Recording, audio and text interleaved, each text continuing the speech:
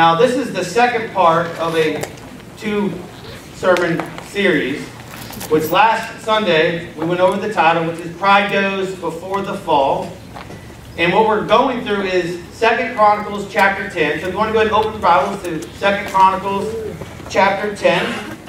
Now, last Sunday we read verses 1 through 9, and today we'll finish reading through the rest of the chapter, and we'll go through verses 9 through 19. Now, let me just give us a quick little recap of what we went over last Sunday, so that some of you that might be new this Sunday kind of understand where we're at in the Scriptures. So we went over the two main characters in this passage, which is Jeroboam and Rehoboam. Jeroboam is in charge of the workforce, so he represents the workers of Israel, who have paid a heavy tax physically and financially for making Israel into a beautiful physical nation. Solomon laid a heavy yoke upon the people. Now we're in transition in the kingdom of Israel. Solomon has passed away. His son Rehoboam now is the fourth king of Israel, and he'll be the final king of a united Israel, because we're in the moment in time where Israel is about to split. Now, Jeroboam goes to Rehoboam for the Israelites as a representative, and he pleads with Rehoboam to take this yoke off them. They're tired of basically slave labor. They've worked for years and they want a little breather. They want to have mercy. They want to have grace, and they see an opportunity in the transition of the passing of the baton in kingship from Solomon to Rehoboam, and they're trying to see if Rehoboam will have grace and mercy upon them. Now, Rehoboam hears Jeroboam, and he goes seeks counsel from the elders. Great move here. We talked about this last Sunday. The elders basically said, give the people what they want, and they'll love you, and they will serve you all the days of their life. That sounds really good, but Rehoboam didn't like that. His ego, his pride as a king, he didn't like that. He wanted to give the people what they wanted and have the people serve him out of reverence for love. Clearly we see in the Scriptures that he wants to be a dictator, that he wants to rule with an iron fist, so to speak. So he ditches that advice from the elders. And we talk about the elders, those who counseled his father Solomon, that they were wise. They ran this race of faith way further than Rehoboam. He's young. He's just getting started. And in many ways, Rehoboam is like a sheep. And the elders are the shepherds. And they're trying to give him some sound, godly counsel. And he rejects it. He goes to his buddies, to his boys, to his friends. AKA he goes to sheep just like him, and he seeks sheepish advice, and he's going to make a very sheepish, if that's a word, decision. Meaning he's going to make a foolish decision, and there's going to be consequences for what he is about to do. Pride goes before the fall. Now, most of us have heard that statement, pride goes before the fall, and now we're about to see the fall of Rehoboam, and then the fall of Israel would pursue later on down the road. But we're about to see the first trip, the first stumble of the nation of Israel. Now, Israel's fall isn't all Rehoboam's fault, but he's like at the crossroads of what is about to happen. A lot of times when gentlemen leave the program early, they're making a bad decision. They say things like, well, God's out there, and I came here and I got what I need to do, and then they leave in the middle of the night. They leave just with a backpack full of stuff. They're not making a good decision. Now, the gentlemen who walk out of this process early have already fell, even though they haven't fallen yet. See, pride goes before the fall. See, you see the stumble. We'll see people stumble, and then they leave our peripheral vision. They leave our area of reference, and we don't know what happened to them. We saw them stumble, but most definitely there will be a fall. And at the end of this passage, we'll see that the fall ends in a great crash. It's typically terrible for the person who tripped, and it doesn't end well. And as we're going to see, this happens for Rehoboam. I was talking to somebody a little while ago, and they were telling me they left Dunklin. They're a graduate, they're out doing life, and it seems like they're doing life okay. And this person told me that they are so excited that they're finally free. Free from people taking snapshots of their car when it backs up, right? He's like, I'm just free. I'm able to not have people all in my business and watching my every move. And I sat there and I answered him with grace and mercy. But see, that's the sad thing when we're a sheep that is turning away from a shepherd. We think freedom is to be shepherdless. That we don't have people in our business. That's not freedom, that's bondage. And this individual, unless they yoke themselves up quickly to a shepherd, they're in the wilderness alone. What happens to sheep in the wilderness alone? They get eaten alive. And see, as the body of Christ, we always need to be yoked to shepherds. We need to stay in the flock. We need safety and security. But sometimes we take bad advice and we go down bad ways. So let's start off in verse 9, 2 Chronicles chapter 10. He asked them, what is your advice? Now he's talking to the young men who grew up with him. How should we answer these people who say to me, lighten the yoke your father put on us? The young men who had grown up with him replied. Now remember, sheep need to be shepherded, but he's getting advice from the sheep. The people have said to you, your father put a heavy yoke on us. Make our yoke lighter, grace, mercy. Now here's what the younger men told them. This is their sound, sage wisdom. Now tell them, my little finger is thicker than my father's waist. My father laid on you a heavy yoke. I will make it even heavier. Oh, already off to a bad start. For my father scourged you with whips. I will scourge you with scorpions. This is terrible advice, ladies and gentlemen. See, a whip is bad. A scorpion whip is even worse. What that is, that's a whip with little metal shards or glass shards on the end of it. Now, if you had to choose between a whip or a scorpion whip, you're going to go with the whip. But these young men are saying, listen, if they thought your father was tough, you're 1,000 times tougher. And we're going to see he's going to go with this latter advice. 3 days later, Jeroboam and all the people returned to Rehoboam, as the king had said. Come back to me in 3 days. The king answered them harshly, rejecting the advice of the elders. Now this is the crossroad of Israel. As we talked about last Sunday, in the first part of this sermon, is that Rehoboam had a front row seat. He sat in the splash zone of wisdom. His father was the wisest person that ever existed at that time. He asked God for wisdom, and God gave it to him. King Solomon was wise. And we would draw strength and wisdom from the Proverbs that he wrote. Now, what are some of the Proverbs that he wrote? Lean not on your own understanding. Rehoboam, leaning on his sheepish understanding by getting sheepish advice. Terrible. There's a way that seems right to a person, but in its destruction. Right here, in this passage, Rehoboam thinks it's right to answer the people of Israel harshly. Whips, I'll give you scorpions. In his mind, he thinks this is right. He forgot the wisdom his father passed down to him. Now, let's not just burn Rehoboam down. Let's all look at our own individual lives. I know for myself, specifically, if I apply this portion of the text to my life, I can see many times when I was being counseled to go the right way, and there was a way that seemed right to me, and it was the wrong way. And it didn't matter what you said to me, I was going to still do what I wanted to do because I thought it was right. But in the end, we would all discover, if you went down that path, that you were wrong. Verse 14, he followed the advice of the young men and said, my father made your yoke heavy, I will make it even heavier. My father scourged you with whips, I will scourge you with scorpions. So the king did not listen to the people, for this turn of events was from God, to fulfill the word the Lord had spoken to Jeroboam, the son of Nebat, through Elijah, the Shilonite. Now, God spoke to Jeroboam that he was going to be the first king of the divided kingdom of Israel. So this was God's sovereign plan. But nonetheless, Rehoboam is making some bad decisions in this process.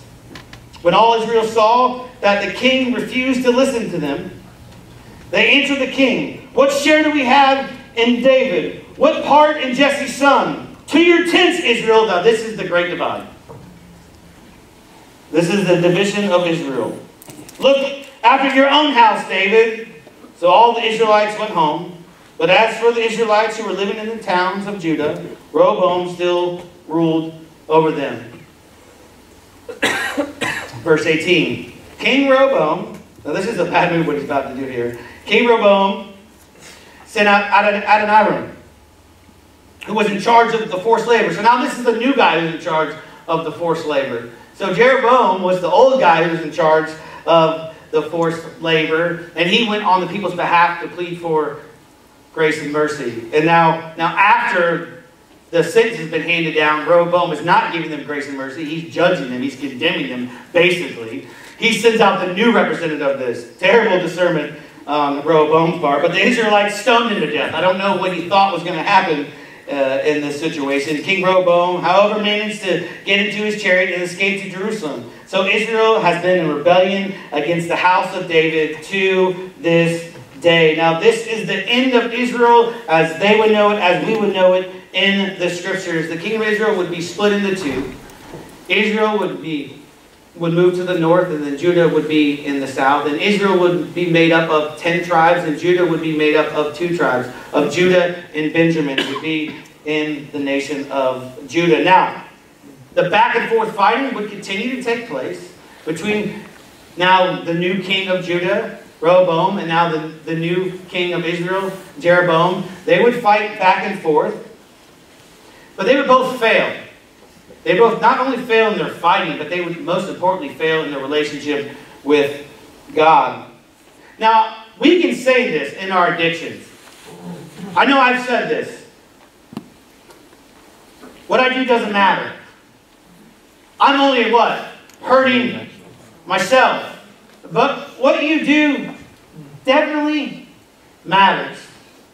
And there's consequences. There's effects down the road that you are in denial about today. See, Rehoboam didn't understand the significance of the events that were happening that day. And then he would inherit disaster. He would not inherit a blessing because he sought to turn from counsel and make a prideful move. He tripped and stumbled, and then we would see the rest of the fall through the Bible. Now 2 Chronicles 12:14 tells us about Rehoboam. It says that he did evil because he did not set his heart on seeking the Lord. Where are our hearts at today? Do we make the same foolish mistake that King Rehoboam does? I can do this daily, and Lord forgive me. And that is why it's important that we seek God moment by moment, because it is so easy to turn from sound advice and lock yourself up with some foolish advice. See, what do we seek? What do we set our hearts on? And this is why Jeremiah says this in Jeremiah 29:13. This is as Israel and Judah.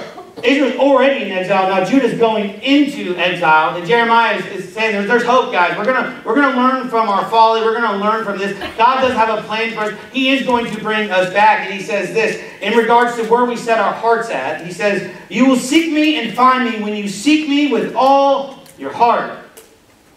Now Jesus would nail this down, the doctrine of regeneration, in Matthew 5:8. He says that blessed are the pure in heart, for they shall see God. See, a heart touched by God seeks God. It's a heart that's been renewed, and God has opened the eyes. He's removed the scales from their eyes. They were dead, now they're alive. Now they see that they're a sinner, and they see they need a Savior. This moment in time, this is what happens. You cry out for the Lord to save you, and it took a fall, a great crash, for Israel's eyes to be opened up. And when their eyes were opened, they were in bondage in Babylon, but guess what?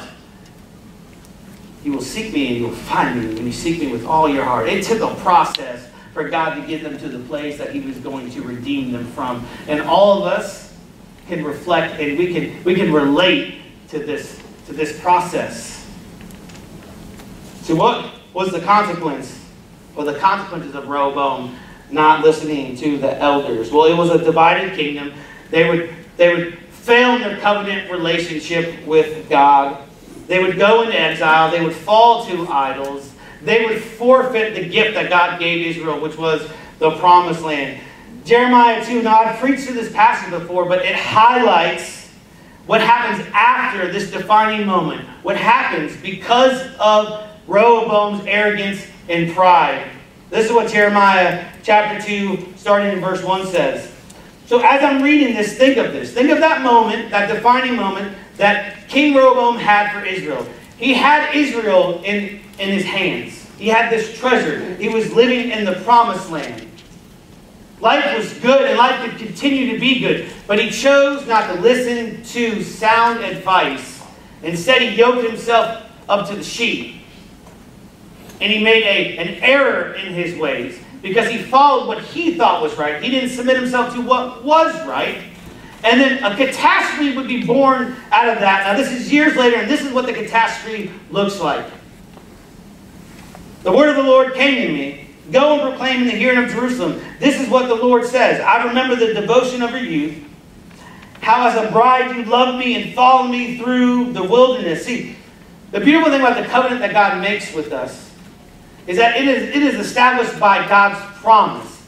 And it is executed to us by His grace and His mercy. It has nothing to do with our feelings and our emotions. And we can look at our marriages. Our marriages aren't established by feelings and emotions because they change. It is established by a promise, by a covenant that we make first and foremost with God and then with our spouses. Because I remember the devotion of your youth. We could start out on fire, but as life happens, we can easily fade away. And that is why we are in covenant relationship with God. And thank God for those of us who have been saved by the grace and mercy in Christ's life, death, and resurrection. The Bible says what God starts, He finishes. Although we might go astray, He will bring us back into the fold. Through the wilderness, through a land not sown. Israel was holy to the Lord. The first fruits of his harvest. All who devoured her were held guilty, and disaster overtook them, declares the Lord. Hear the word of the Lord, you descendants of Jacob, all you clans of Israel. This is what the Lord says. What fault did your ancestors find in me, that they strayed so far from me? What fault did the Israelites find in a perfect, holy God? None. None. They followed worthless idols, and they became worthless themselves. See, we are what we worship. They did not ask, where is the Lord who brought us up out of Egypt and led us through a barren wilderness, through a land of deserts and ravines, a land of drought and utter darkness, a land where no one travels and no one lives. I brought you into a fertile land to eat its fruit and rich produce. But you came and you defiled my land. Rehoboam and Jeroboam. Now the loss of Israel isn't just on their hands. Everybody failed in this process. They are the ones we are highlighting. The priest did not ask. See, we see the priest failed. Where is the Lord? Those who deal with the law, see, the teachers of the law, they failed. They did not know me. The leaders rebelled against me. So we see the kings failed as well in this covenant relationship with God. The prophets prophesied by Baal. The prophets failed. All the safeguards God gave Israel to stay united and to live in the land of milk and honey that God promised Abraham, Isaac, and Jacob, they all failed. And the passage says, following worthless idols. See, this is why we need Christ to do everything for us in salvation. See, we need Christ to be our king, our priest, our prophet, our teacher, the temple, the sacrifice. And in the gospel, God counts Christ, everything as ours. Amen. That we aren't held with any responsibility in the salvational process, because if we were, we would mess it up. And Israel is a great reminder. They are a bad example of what we should not be as a church. Anything God trusts us with, we will mess up. That's why we have to cry out, Lord, have mercy upon me. Lord, give me the hands to hold this gift, Lord, because my own hands will drop it. Lord, I need your divine intervention, because without it, I am clueless, I am lifeless, I have no hope, I have no chance. This is why the gospel is called the good news.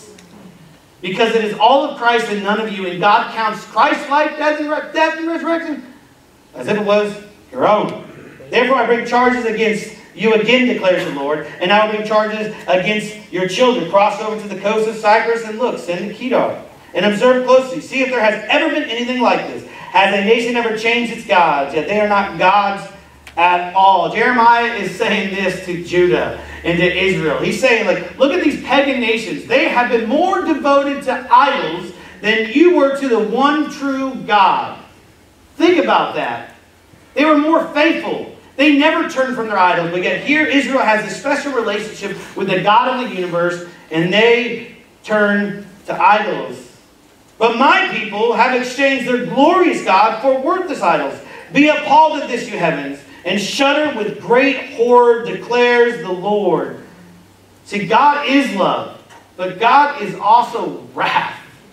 God's not 90% love and 10% wrath. God is 50 love, 50 wrath. See, this is why we need Christ on the cross, because at the cross is the crossroads of where God's love and His wrath meet.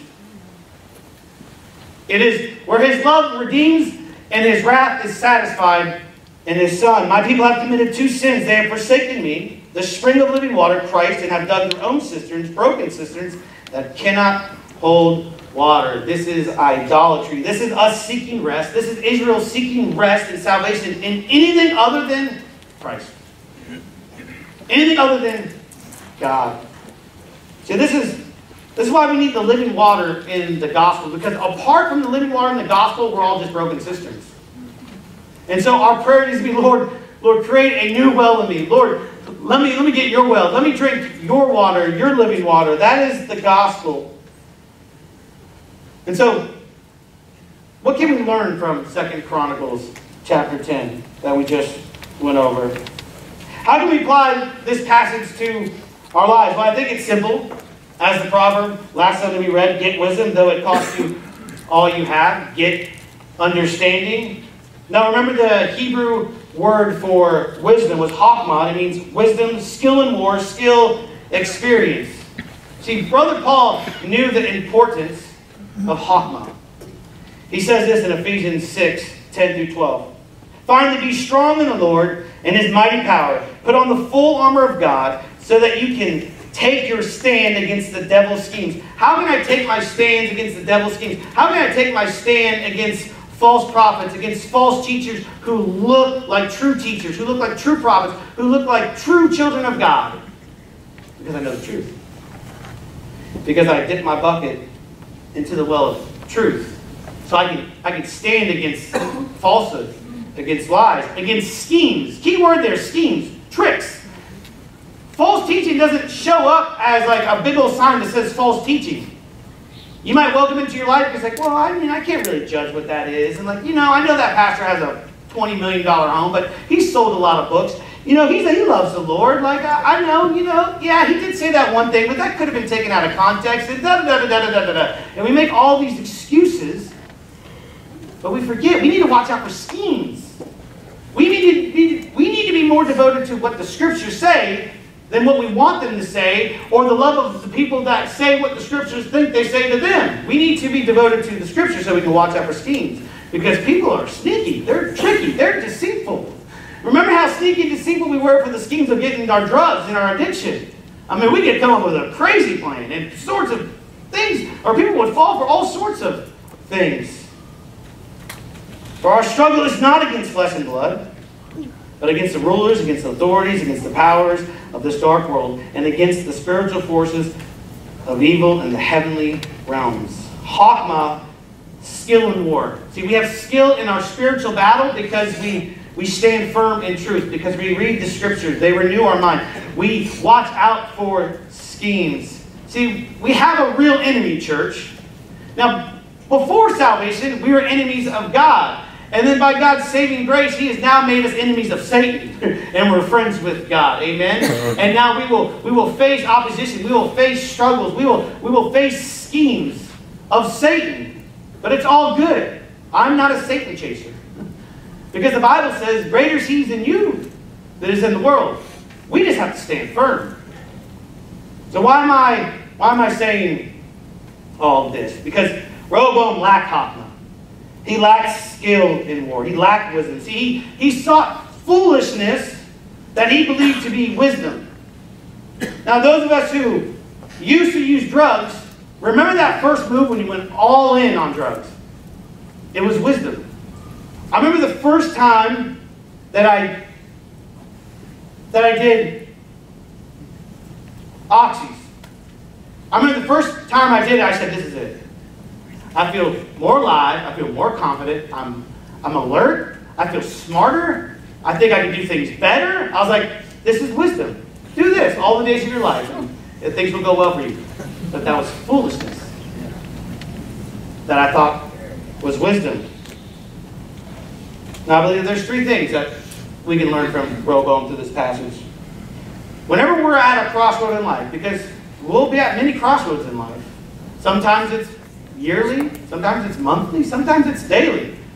And we need the Lord's grace and mercy to lead us, to guide us, to direct us. And so number one, whenever you face any crossroad in your life where you have to make a decision, number one, we seek wisdom in God's Word. We accept God's Word as His Word. And we believe what it says, no matter if it ruffles our feathers, no matter if we don't necessarily fully understand it. And we run all our thoughts through it. And this is what it looks like. Lord, how do I become a godly husband? Read God's Word. How do I become a godly father? Read God's Word. Lord, how am I to be a better friend? Read God's Word.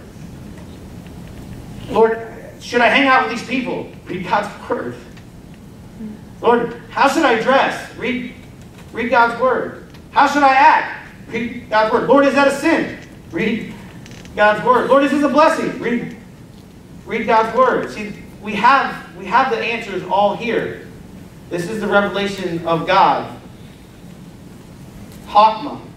Number two, we seek wisdom from those who have ran the race of faith before us. The elders. We submit ourselves to be guided and directed in truth. Because if you're being shepherded by a biblical elder, all they're doing is shepherding you in this truth that you have, and they shepherd you in it so that you learn it. It's very difficult to read your Bible all by yourself. There's some things you can learn on your own, but there's many things that you need to learn by a shepherd of God's truth to direct you, to shape you, to guide you. Not in their way, but in teaching you of the way. 2 Timothy 3:14-17 highlights this. But as for you, continue in what you have learned and have become convinced of, because you know those from whom you learned it.